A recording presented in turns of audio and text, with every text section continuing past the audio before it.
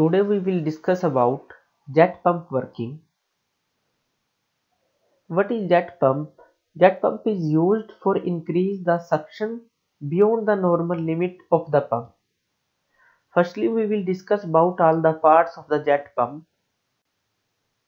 We have a bore well from which water will be discharged. There is water in the bore well. In the bore well, this is a strainer connected to the foot valve, and this is ejector assembly.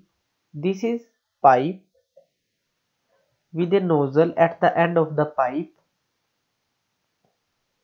This is another pipe which is connected to the centrifugal pump, and this is discharge pipe or delivery pipe. Now we see the working of jet pump. What will happen? Centrifugal pump will start working and it will suck the water from the bore well.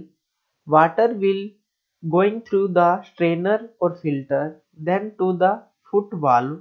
If any impurities in the water will be removed by the foot valve, then this water will go to centrifugal pump and to the delivery pipe.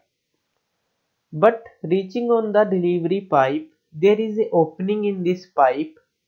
This water will go in the downward direction, and this pressure energy will converted into kinetic energy in the nozzle there, and in the mixing chamber there both the water will be mixed and pressure drop will be occur.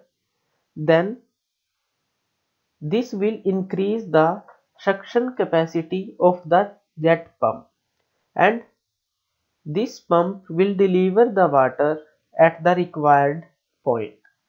So this is the basic concept of jet pump. Thank you for seeing this video. For more updated videos, you can subscribe me on my channel Learn and Grow. Thank you.